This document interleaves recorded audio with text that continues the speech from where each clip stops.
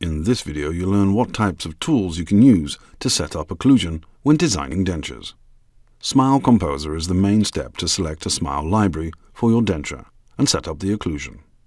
Smile Composer consists of Smile Library Selector, which allows you to choose smile libraries appropriate for a particular case. Design Tools. These are the tools for composing a smile. We have different smile libraries with different styles here, from which you can choose the library provider, its type and size that you prefer. The type and size of your library can be selected for right posterior teeth, left posterior teeth, upper anterior teeth, and lower anterior teeth. Under the provided name, you have some options for browsing the libraries to choose from. The Show Full Arch Libraries Only checkbox, which shows only libraries with the upper and lower teeth prepared as one set with predefined arch shape and overbite overjet. The Use Single Posterior Library checkbox, which applies the same library for both the left and right posterior teeth. The Use Combination Chart checkbox, which shows only posterior and lower anterior libraries that match the selected upper anterior library following particular combination rules. These rules are set in Dental System Control Panel, Full Dentures, Smile Libraries Chart. The Smile library will appear on the screen after you select the chosen one and click the Apply button. The software uses the position of the occlusion plane that you defined at the beginning of the design for the teeth setup.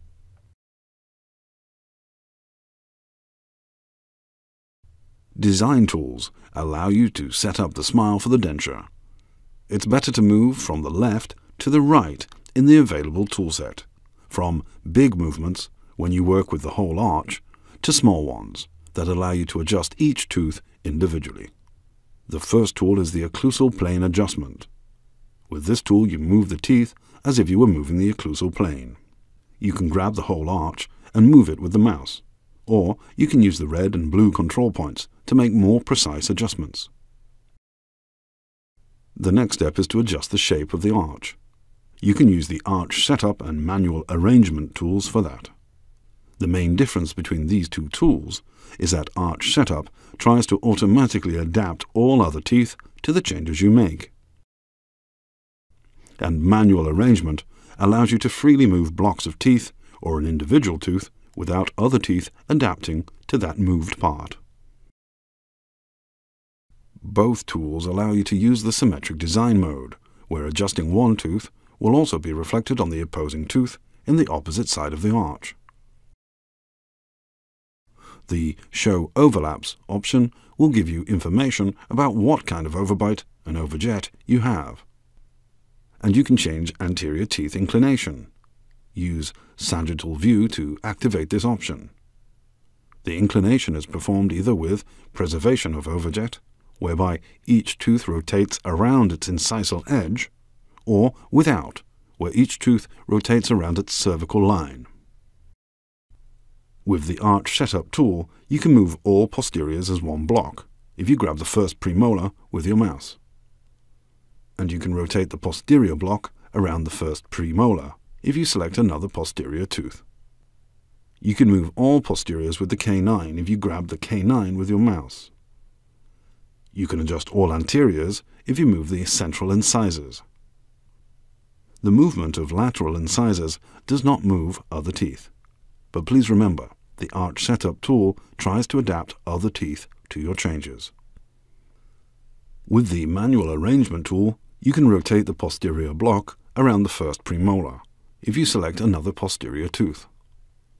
And you can move teeth if the first premolar or anteriors are selected with your mouse. If you need to define a different position for a tooth, you can use the Individual Setup tool or move or scale an individual tooth. You can move the anteriors with the mouse or use joysticks. Blue to move the tooth, red to rotate, green to resize, yellow to do skew scaling. Also, you can click on the tooth with the right button and use the Bring to Distal Contact or bring to mirror plane mesial contact tools. For posteriors, you have an additional option. You can rotate a tooth around the lingual cusp for the upper jaw, and the buccal cusp for the lower jaw. And if you right-click, you'll have an additional option, Bring to Contact with Antagonist. It moves the tooth to the first point of contact with the antagonist tooth. You also have an option to remove the second premolars and the second molars at one or both sides.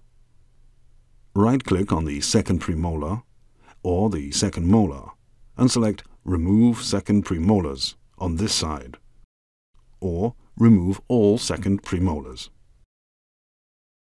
The individual morphing tool allows you to shape an individual tooth. Please don't use this tool and the green and yellow joysticks on the individual setup tool as well, if you plan to use pre-manufactured carded teeth. You might not get the expected results when you try to glue carded teeth into a denture base. You can use the occlusion map slider to view the distance between the neighboring teeth, as well as the distance for upper and lower jaws.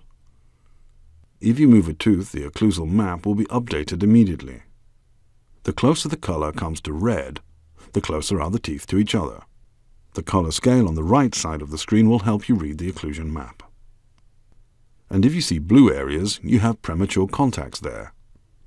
Also, you can use the green proximity lines on the teeth. They show the areas where distance to the other teeth is less than 200 microns. Turn the Show Collision Details slider on to check the teeth for mutual collisions. Each tooth is marked either with a green tick, where there are no collisions between this tooth and the other teeth, or an information icon, when collisions have been detected. Letters near the information icon indicate the collision type. A stands for collision with the antagonist teeth, D with the neighbor from the distal side, and M with the neighbor from the mesial side. Use all the available tools to remove collisions. It might be useful to turn on the original scan slider. If you design an immediate denture, you'll be able to see the position of the natural teeth before extraction. To shape the gingiva more accurately, use Gingiva Aesthetics and Custom Settings. In the Gingiva Aesthetics section, there are the following templates of gingiva: Delicate, Natural, and Intense. Whenever you wish to see the results, click Preview to generate the base. You can choose one of them as a basic shape of gingiva and adjust it using the 6 parameters from the custom settings. The first group of parameters is for the interdental papillae, length and width. The second group of parameters is for the root eminence, its thickness and height. The third group of parameters is for the gingival margin, its thickness and grooves. You also have the possibility to use the old Gingiva Builder. To do so, check that option and click Preview to see the results. You have now learned about the tools used to design dentures. We hope this was helpful, and thank you for watching.